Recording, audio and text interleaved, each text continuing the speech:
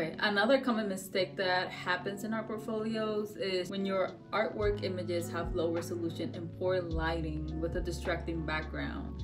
And I'm just glad that there's a lot more art students that are just more aware of this, more than before. Still to this day, I get some of the applications as well. But essentially, you know, I would say ask for feedback. If you really struggle with documentation with your work, ask your art teacher, or you can also ask me, or you can also subscribe to get some more feedback.